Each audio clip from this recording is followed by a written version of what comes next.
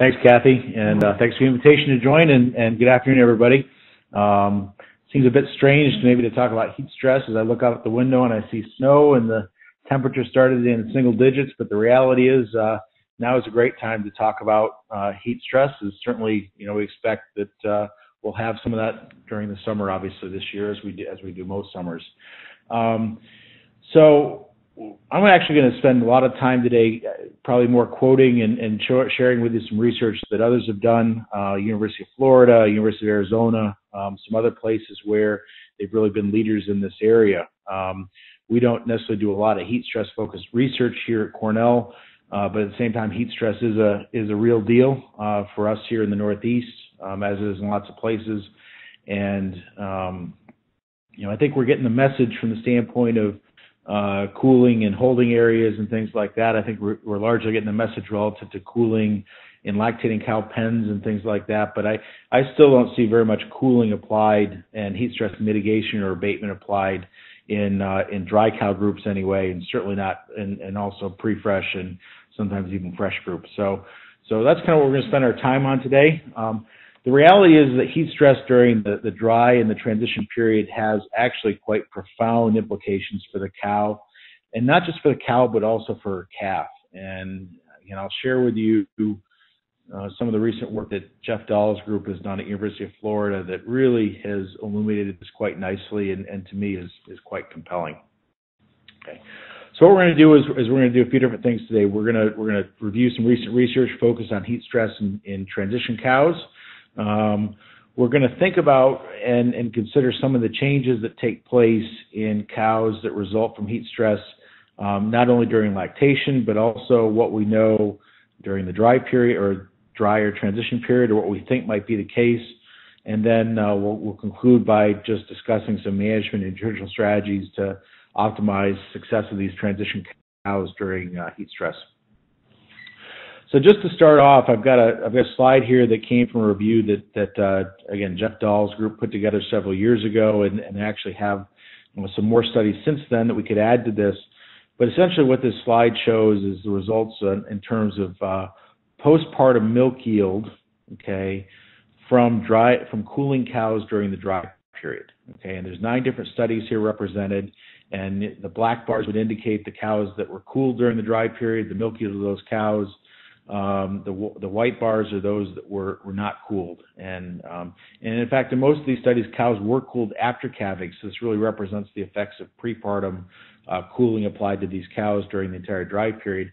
The numbers on top of each set of bars is actually the milk yield difference in kilograms, right? And so to get to pounds, you multiply by 2 and add a little bit. And I think what's really compelling about this slide is that in all 9 of these cases, they saw postpartum milk yield responses ranging anywhere from 3 or 4 pounds per cow per day, all the way up to 15 or 16 pounds, and that may be extreme, but it still tells us that we get a very consistent milk yield response postpartum from cooling cows during the dry period. Now, one of the things they also have done in some of their studies would be to look at some of the metabolites that we tend to look at, focus on energy metabolism, such as NEFA or ketones. And these are some of the data there. They haven't done this extensively, but they've done this reasonably well. One of the things they typically see is decreased dry matter intake in these cows that are heat stressed, and that's not a surprise. In their study, again, they lost 4 to 5 pounds of dry matter intake before calving. Did not see any big difference post-calving, but they certainly saw the loss in intake pre-calving. In terms of things like NEFAs and ketones, they actually saw lower NEFAs anyway, and even to some extent lower ketones in cows that were actually heat stressed. Now, I think that may surprise some of you. You might think those would be increased, but I think it's an indication that these cows may be not adapting well to lactation, because certainly we would expect some increase in body fat mobilization and NEFAs, and it implies these cows are maybe compromised relative to their adaptation to lactation. We'll do more on this later. Okay. In terms of the effects on the calf, again, Jeff and Chitao summarized this a few years ago relative to birth weight, and of course birth weight is a fairly sensitive indicator of heat stress anyway. And we see, again, results from 8 different studies here that all show, basically reduction in birth weight in those calves if dams are heat stressed, during that late dry period. Okay, and so, I guess maybe not surprising to see that affects the stress on those calves, and maybe not surprising to think they might be compromised coming out of the gate. Okay. Well, again, one of the things that Jeff has done, and his group has done in the last few years, is really looked at what are the implications of heat stress in that transition cow, right, or that dry cow, on the calf itself after she's born. And again, these are data from one of their studies. And what we see here is that calves that were cooled had higher birth weights. And again, you could turn that the other way around, say if they're heat stressed, they had lower birth weights. But if they're cooled, they had higher birth weights. These calves that were born to dams that were cooled had higher weaning weights. Weaning weight or body weight gain to weaning was not statistically or significantly different, but again, you can see there's not a huge study here, but you can maybe argue a numerical difference here. The cooled calves gained a little bit better, and et cetera. One of the things that's interesting that we'll circle back on here in just a minute is if you looked at colostrum IgG content, right, so immunoglobulin concentration of colostrum, it was actually the same between the heat stress dams and the cooled dams. So it looks like colostrum quality, at least by itself, is okay. Now, looking more here at the calf, and despite the fact that colostrum quality was the same, and they managed these calves the same from the standpoint of colostrum feeding, these dams or these calves anyway, that were born to heat stress moms basically had lower total protein concentration here at the top on the left, and also lower IgG concentration in blood. Okay, and so that would tell us that, given that colostrum IgG content was the same, is that these calves probably were not absorbing the immunoglobulins or the components of that colostrum as well, and so they actually would be considered to be greater risk for failure passive transfer, so FPT in those calves. So again, looks like those calves they may be being fed the colostrum, but they're not absorbing it the way they should, and so it looks like they're compromised in that way. Okay, on the right is just one of the immune assays that they did here, looking at immune cell proliferation in these calves, and again, what they basically found here is that these calves that were born to that were cooled or born to moms that were cooled had better immune cell response and things like that. So again, it certainly implies that if we cool these dry cows, we're going to have calves that are going to hit the ground and have better immune function and potentially growth. Okay. So one of the things they did recently, and this was just published here a few months ago, is actually they combined, Jeff's group combined data from 5 experiments conducted over 5 consecutive summers there in Florida. So they were able to put some little better numbers here. We're able to look more at calf survival and calf performance. Just to give you a sense for how these animals were managed in general, generally a 45-day dry period. Again, they were blocked and assigned to heat stress or cooled treatments. The calves got about 4 quarts of colostrum within 4 hours of birth.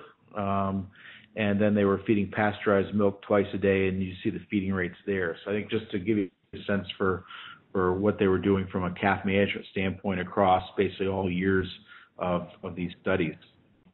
Okay. If you look here at just some of the data, again, not huge numbers here, but certainly reasonable numbers. They had, if you look here at the heifer bull ratio, again, probably using sex semen along the way and things like that, but pretty similar between the heat stress and the cooled.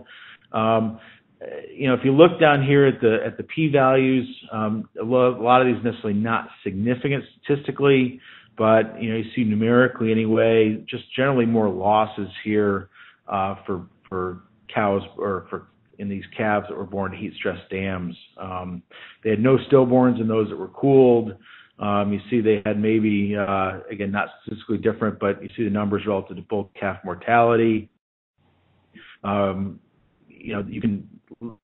of the things that was significant was they had simply more calves here leaving her pre-puberty if they were heat stressed before they were born, relative to health or growth or malformation. The one down here that's pretty striking to me, and I don't think herds probably track this very well, is if you look here at heifers leaving complete first lactation, pretty significant and meaningfully lower percentage of heifers completing first lactation to those that were born during a heat stress scenario, right? And again, my guess is that herds don't track that very much or very often, and it may be one of those hidden losses that we see. Interestingly, here, and again, in this study, they had actually no effect on birth weight at calving.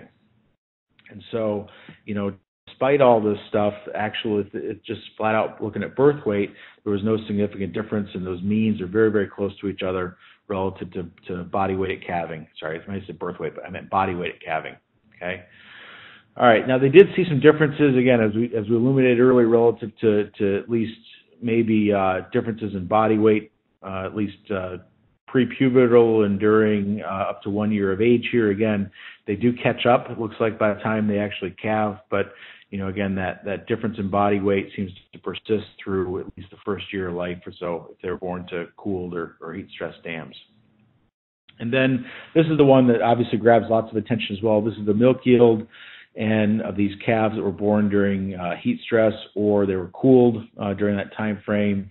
And again, in this data set, there's about 5 kilos, so it's 10 or 11 pounds of milk decrease in first lactation in these calves that were born to dams that were not cooled during heat stress, right? So cooling looks like it really improved milk yield performance during first lactation in these calves. So again, these are some of the reaching effects relative to heat stress that we probably don't monitor, maybe don't see.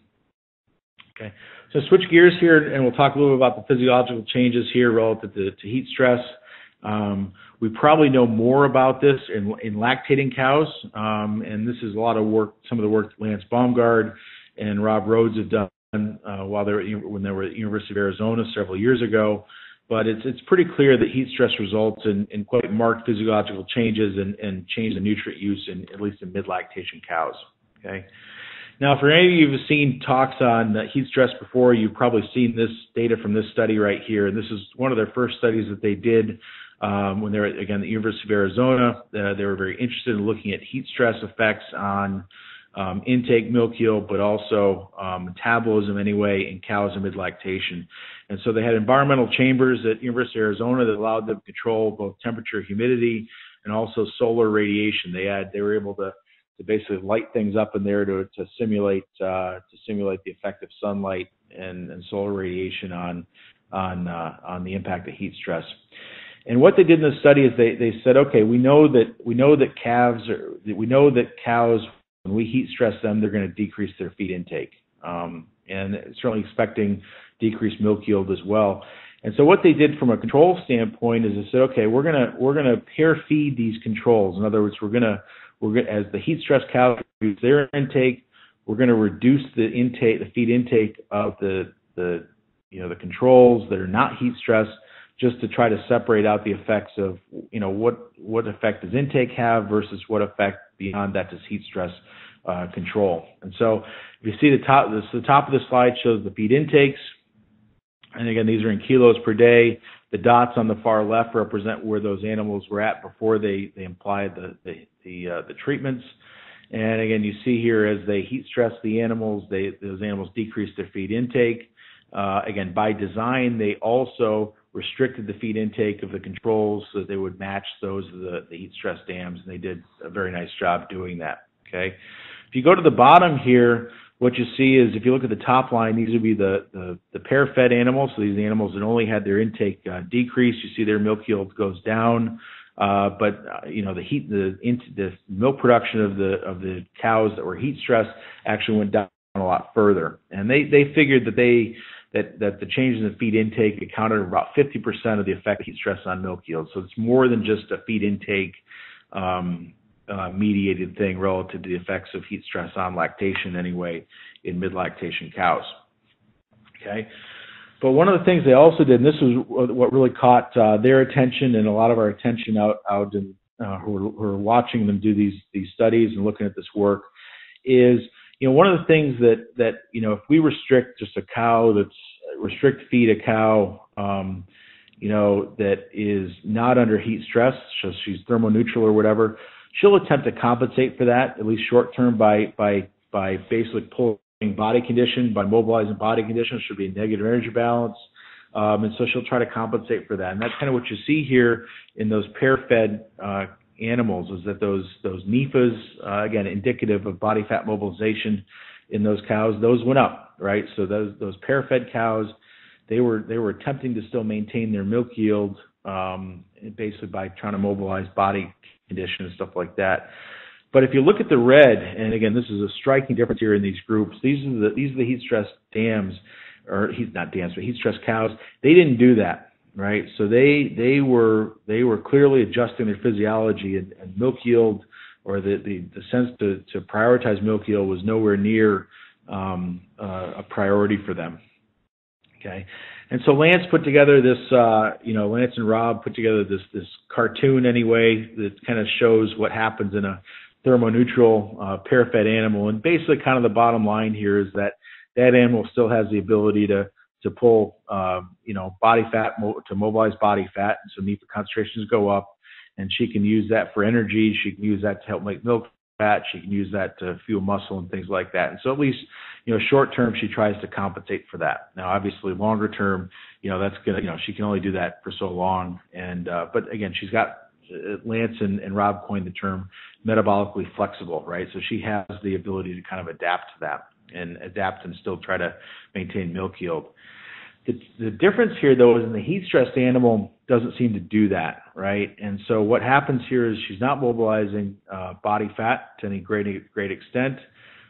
She actually looks like she's pulling amino acids actually out of muscle, right? So she's maybe catabolizing muscle anyway to try to meet glucose needs.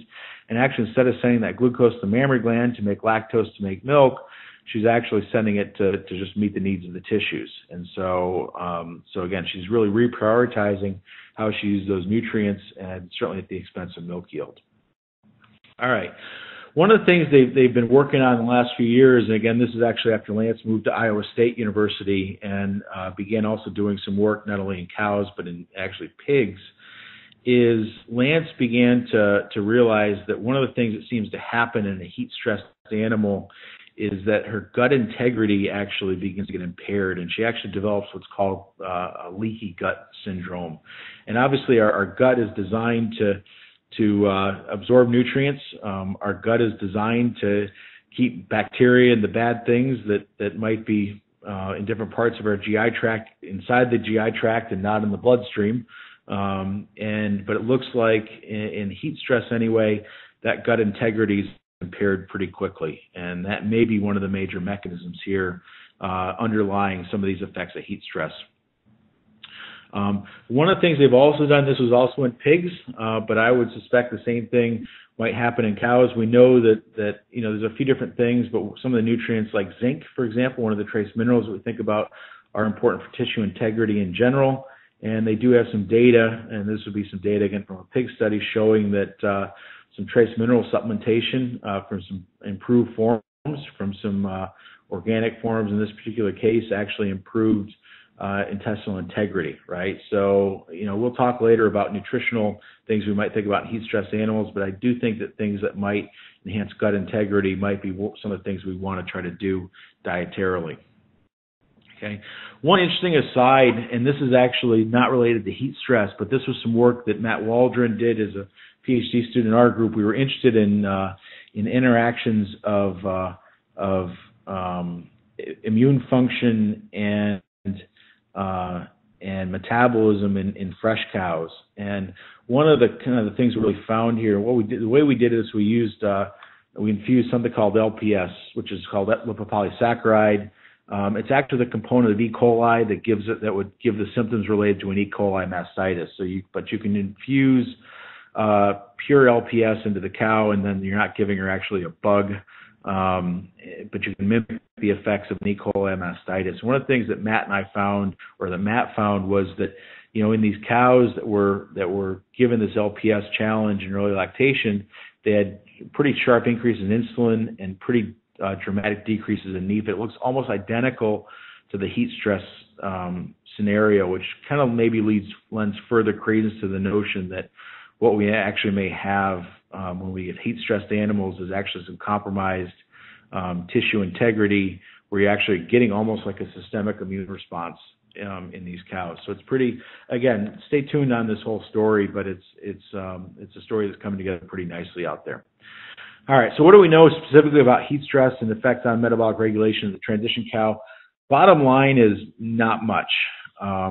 But again, it's of interest to say, okay, how does the stuff we now know from mid-lactation, does it apply to this fresh cow?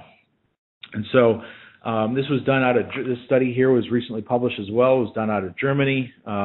Pretty small study. They basically had 14 cows in the study. Those of you, if any of you live in areas that really get heat stress, you're going to laugh at what they called heat stress in this study. So they said, okay, heat stress was 6 days at 82 degrees Fahrenheit and 52% relative humidity, which for most of us is probably just a nice summer day. We wouldn't necessarily think about that as being extreme heat stress by any means. And the control anyway was thermoneutral, 59 degrees Fahrenheit, 69% relative humidity. They were also pair-fed these animals to match the heat stress controls. They applied the treatments in chambers and then did them for basically a 6-day period where they basically had both groups thermoneutral. They had a transition, 6 days of heat stress during both prepartum and postpartum. Okay. If you just look here at NEFA, again, that was one of the big things that really changed in these mid-lactation cows. Kind of looks like in this particular study, they behave pretty similarly to cows during mid-lactation. So these cows that are heat stressed, they probably don't. I mean, if you look here, they kind of all increase they increase their NEFA during period 2, but not a whole lot of difference between the pair-fed ones and the heat stressed.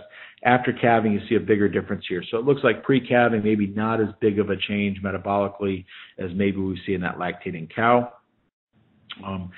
They also looked at blood urea concentrations and plasma creatinine. So these would both relate to protein metabolism in different ways, and they did observe that heat stress did seem to increase concentrations of those both prepartum and postpartum. So it looks like there may be some things going on with muscle metabolism in these cows and amino acid use that may need to be dug into a bit further. Okay. One of these, just a quick side to a behavioral study here. This is actually done in Iran, but with collaboration from University of Illinois. And they had some data here on heat stress versus cooled dry cows relative to prepartum intake. Again, seeing a decrease here in if they were heat stressed. Saw a trend for decreased eating time. Saw lower rumination time, lower trend for total chewing time, and more standing time if they're heat stressed. So again, seeing behavioral changes that are consistent with lower intake in those cows, and again with actually quite a bit more standing. I mean, that's you're looking here at that's almost an hour and a half more standing time per day, and that's pretty meaningful relative to just behavioral changes in these cows. So just to summarize here, in terms of physiology and behavior in these heat stress transition cows, pre-calving, lower feed intake during heat stress. NEFA increases are pretty similar in heat stress and pair-fed cows. There are some evidence of changes in muscle or protein metabolism. Again, we don't know all what that means, but it looks like they're maybe wasting a bit, things like that. Heat stress decreased chewing time and increased standing time. Postpartum, that adipose tissue looks to be more refractory to mobilization. And again, so these cows probably don't adapt the way they should to lactation. There's probably greater demand for glucose as they steer that away from milk synthesis into just maintaining tissues. And again, there's further evidence of muscle mobilization or changes in metabolism.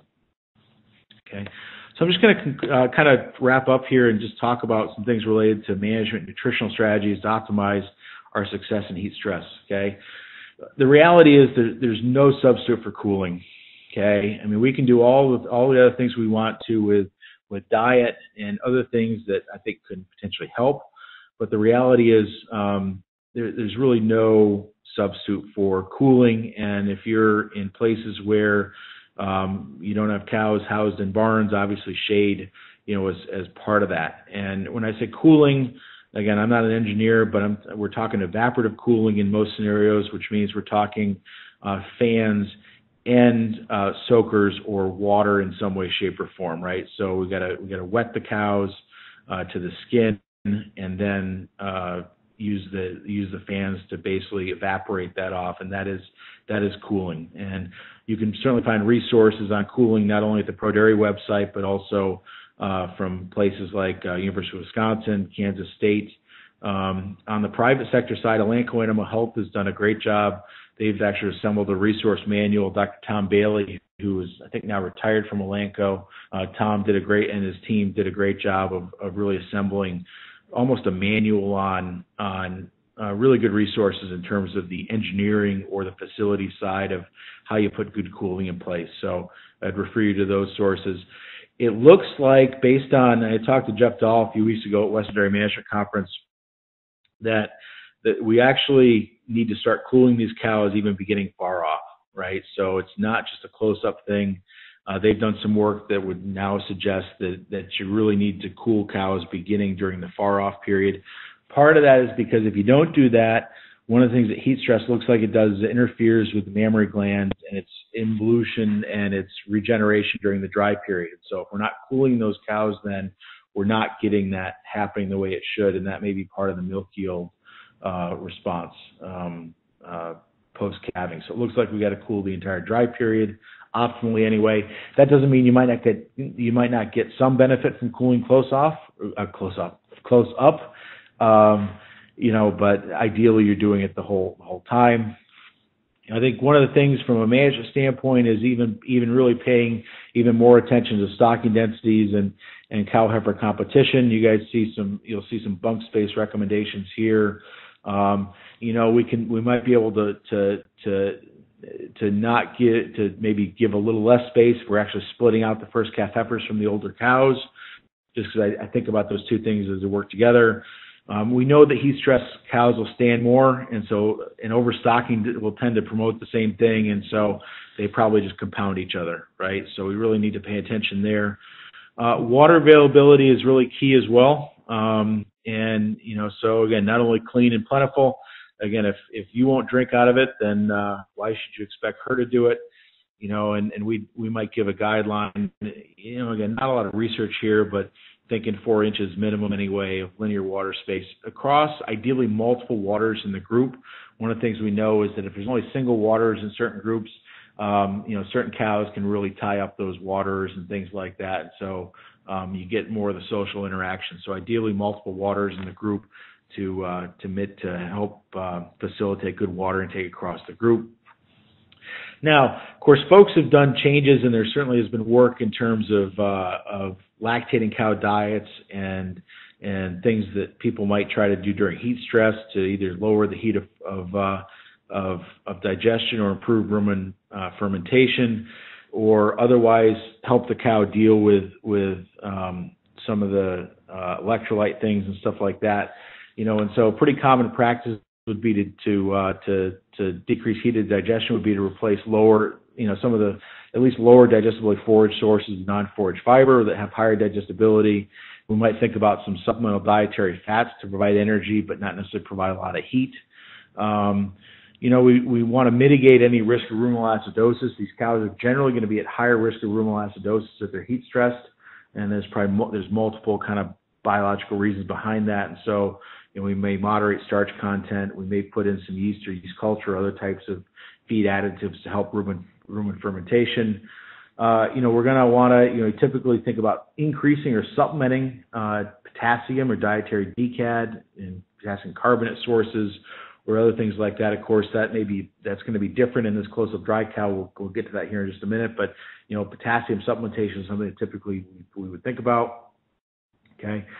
The part B of this is that when we think about controlled feeding studies in heat stress transition cows, they at least to my knowledge, they're essentially non-existent. I did find one study done overseas where they looked at feeding cassava as a non-forage fiber source and energy source, but most of you aren't going to have much access to cassava and things like that. So, and it was not a miracle feed anyway, but it was, but I'm just giving you the point. There's like nothing out there. Okay.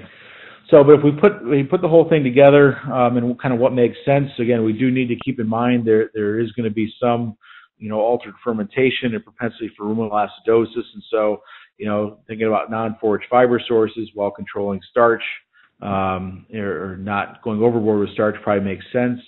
Yeast and yeast culture type additives to improve the efficiency of fermentation and aid transition. And I think, again, we're going to try to stay away from some of our sodium sources because of DCAD in this pre-fresh cow and risk for hypocalcemia.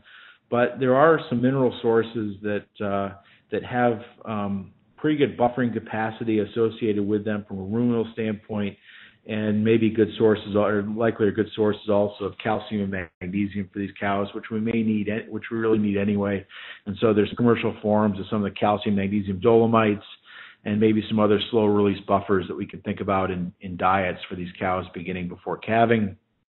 Okay, again, the key would be probably not sodium bicarb because of increased sodium there and effects on DCAD in the wrong direction in the pre-calving cow. We need to factor in these cows are going to have increased tissue demands for glucose, and so we're going to make sure we have good appropriate supply of the liver. One of the things that we certainly can do to help that would be rumensin supplementation. So you see our guidelines here, pre-calving and post-calving relative to milligrams per day, and then look at these guidelines for starch levels anyway. Again, maybe favoring some non-forage fiber as part of both of these diets to give give good fermentable energy, but maybe not too much starch. We're going to focus again on efficient delivery of metabolizable protein amino acids. Again, we don't understand a lot about these changes in protein metabolism in these cows, but we're going to make sure we have good protein supply. There may be opportunities for individual fatty acids. I think that's an area that would be interesting to look at. I'm not aware of a lot of data there. Again, feeding some additional fat would be a common strategy in lactating cow diets. I would tend to probably not do it in these transition diets, but again, that may not be exclusive and may be worth looking at. I think the thing to also really kind of keep in mind is that likely anyway in a heat stress environment, these cows are likely going to have some compromised intestinal or gut integrity, and that's probably part of the mechanism. And so we're going to think about our trace mineral supplementation on use of improved sources, so things like some of the hydroxy sources that are out there, and also some of the organic complexes or chelates out there relative to trace mineral sources. And I'm pretty compelled that those are certainly things we probably want them in the diets regardless, but particularly in this heat stress scenario, we probably stand the chance of seeing some benefit there. We want to make sure our dietary antioxidants are adequate. So again, vitamin E, selenium, copper, but probably not excessive, right? Copper in excess may actually impair some tissue integrity, so we want to be careful. And my general kind of thumb rule is no more than about 20 ppm total diet copper. And again, I think on the farm level, this last point is really important because I think that cows are in these heat stress scenarios are probably going to be really sensitive to what I'll call anti-quality factors in feeds. And those could be mycotoxin issues, those could be poor silage fermentation, heating of the TMR. So all the stuff that hopefully we're doing relative to really good, silage, bunker pile management, relative to feed bunk management, maybe again, feeding twice in the summertime, for example, to keep the feed fresh. There certainly are TMR preservatives that can be used to help minimize issues with heating. Because I think, again, we get heating in the TMR, it would certainly be an indication of anti-quality. And, you got probably some stuff growing in there that may not be helping you from a gut standpoint. And if you got compromised gut integrity, that's going to be a challenge. Okay. Just like in other time points, we're going to manage that dietary DCAD. So prepartum, we're going to use antibiotic supplements. We want to certainly make sure we're monitoring urine pH. And cows may acidify a little bit differently if they're heat stressed, so we want to make sure we're actually using the urine pHs. And again, we like pHs down at 6 or a bit below, as long as they're well managed. So 5.5 to 6. We're using some of the commercial DCAD sources, and we're well managed is a pretty good place to live. Post-calving, again, potential look at including potassium sources to increase that DCAD. Again, the data in general would probably support that. Okay, and there are other nutrients we can think about relative to chromium, relative to choline. The last one's here, niacin and betaine. Betaine is used in poultry pretty routinely in heat stress scenarios. Niacin actually will, there's some thought that it actually may help cow dissipate heat. The data on both of those, at least what's been done so far in dairy, is pretty mixed. So, there may be a role here, but at least as far as the data, at least that I'm aware of, I haven't seen a whole lot that says, okay, these are really nutrients that we ought to be thinking about in a heat stress scenario.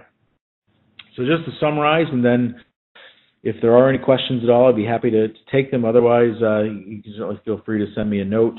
Again, kind of the bottom line is that, not only does heat stress have profound implications for the cow, but also her calf. And so I think if we only gauge our heat stress opportunity based upon what happens to, say, lactating cow milk yield, or repro performance or things like that, we probably really underestimate the implications, not only for the transition cow, but also for that calf, because that's really something that's going to take, the reality is, unless you've got it really increased disease or health issues, it's 2 years down the road before you see, that 10 pounds less milk in those calves that were born during heat stress. So, that's the thing that makes it hard to catch, and also the kind of that slow drag in terms of herd removal. Heat stress certainly appears to significantly alter the physiology and metabolism of cows during lactation, during the dry period. And I think there are implications for how we look at diets. But again, kind of bottom line here is that, there really is no substitute for getting good cooling and heat abatement strategies in these groups. Again, we can do things with diet, we do things with management, and those will help. But, I truly think that we got to cool these cows. So, again, appreciate the opportunity as always. And again, my email address is there if you care to send me a note. And again, I'll thank Kathy and for all her work to coordinate this webinar series, and Dairy Business for helping us with promote it as well as helping us get them online. So, Tom, the question is, what is your definition of heat stress? Heat stress, THI plus time, days. Here, what I'm going to do is just pass it over to you so you can see. Yeah, so, one of the things, so I would tend to look at it using some of the THI work and Bob Collier and the group at Arizona just revised a bunch of that. And so I would probably refer you there through, and I think if you Google Robert Collier or Bob Collier, THI, Arizona, that'll get you to some of those resources. So in terms of time, again, some of the stuff is again, some of the stuff out of Arizona is shorter term stuff. You see pretty profound changes in a hurry in some of these animals, and again, even this transition cows, a week or two and things like that, I think probably has some impact. Now, obviously, the longer that you're in a high THI area in terms of part of the year, the bigger opportunity is. But I think even in New York, and I've seen some of the stuff that Jeff Dahl has presented. I think about the only state in the U.S. that doesn't have meaningful heat stress from an economic standpoint, and where some of this stuff may not be fully applicable, would be Alaska. Okay, so unless you're in Alaska, I think we've got some opportunities here to not only improve, but it's going to be economical. And again, Jeff, I refer you to some of Jeff Dahl's stuff because he's done a much better, more work on this than I have. The reason for decrease in rumen pH. So what is according to the reason decrease in rumen pH during heat stress? I think there's probably a few different things. I think that, one, obviously cows tend to, the more the saliva ends up on the ground sometimes than ends up going back into the rumen. We know it's important buffering capacity. There are some changes in acid-base balance in those cows that probably has some effects there too. And we certainly would expect some differences in feeding behavior, et cetera. We also know that cows that stand that are standing don't tend to ruminate as much. So there's multiple probably reasons there for that. And the last one I see is organic selenium. I think again, it would, I think, again, improved sources of trace minerals and organic selenium would be one of them. That would make sense. I probably can't draw the linkages there as tightly as I can for things like zinc with gut or tissue integrity. But certainly think about selenium and oxidative balance and vitamin E as well. And some of the work that was done in Italy a few years ago would show that cows that are heat stressed are under increased oxidative stress, and so it would make sense to be using some of the better forms of selenium, and obviously make sure I get our vitamin E supplementation there as well. I mean, in terms of selenium, again, we're typically limited to 0.3 ppm added, so it would make sense to at least have part of that coming from a organic source. In terms of vitamin E levels, we tend to recommend 1,800 units a day during the dry period, and 750 to 1,000 during in lactating cows. And those are again, there's no data on this. Those are probably, I probably feel comfortable with those levels in a heat stress scenario as well, because again, I think those are good solid supplementation levels in general. But again, that may modify if we end up someday with some research that helps us really define that. So. We have another question, Tom. What level of chromium seems to help with heat stress? Same levels pre and postpartum? Yeah, again, I don't know if anybody's done any work relative to titrating out chromium levels and things like that. I mean, the standard dose has been, 8 milligrams of chromium per cow per day, and I think that equates to around 20 grams per day of the actual commercially available chromium propionate source. But I would go with the manufacturer's recommendations on that rather than what I'm pulling out of my head. I think I'm quoting that accurately.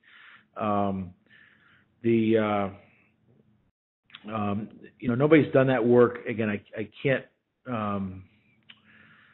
again, that one's maybe a not quite as easy to draw lots of lines relative to heat stress, other than we certainly recognize there's roles there in probably insulin and glucose metabolism that and also immune function as well. So there's some reasons why we might think about that nutrient as well. Okay. So someone was asking if your slides will be available. So now the webinar will be available on the ProDairy webinar site. You can just Google that, but someone's wondering if the slides will be as well. Yeah, just send me an email at tro2@cornell.edu, and I'll be happy to reply with a PDF of the slides. Okay. So if anybody wants them. All right. So that's all the questions for today. Again, Tom, thanks for a really great job. This was an excellent presentation. Thanks, everybody, and enjoy the rest of your days. Yeah, thanks.